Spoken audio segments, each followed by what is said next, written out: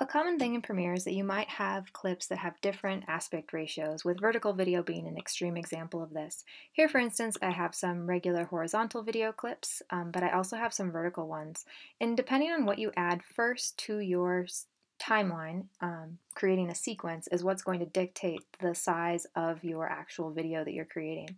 So here, if I add a horizontal clip first, and then I add a vertical clip after that, there's no problem. You can definitely add clips that have different aspect ratios, but they're never going to both display perfectly in the video. So in this case, when I get to that vertical clip that I've added, it's been cropped. You can see in the original that it is a full vertical shot, and here it's showing black bars on the side and the top and bottom are cut off.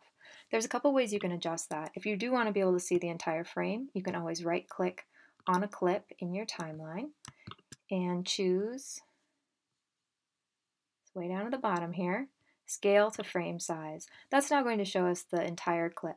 If instead you want to be able to scale it so it fills up all the black space, that's essentially going to be cropping it. You're not going to be able to see the whole image, but it would at least fill that space. You can do that under Effect Controls by changing the scale of that particular clip so that it can fill the entire frame. Now if you do this with a different sequence, I'm going up here and doing a File, New Sequence.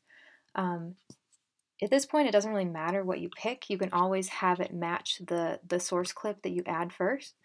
So instead, I'm going to make a vertical sequence here. I'm going to add this to my timeline. I'm going to change my sequence settings so it matches.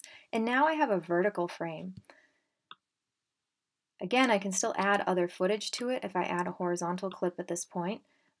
That is, again, not going to display perfectly. It's going to be cropped into a square, but the same principles apply. I can go ahead and say, all the way down, scale to frame size to be able to see the entire thing. The difference between these two sequences is that this video is going to be a horizontal video when it's exported, which is appropriate for YouTube and a lot of other settings. This one's going to export as a vertical video, which is sometimes preferable for mobile video or depending on what type of project you're working on.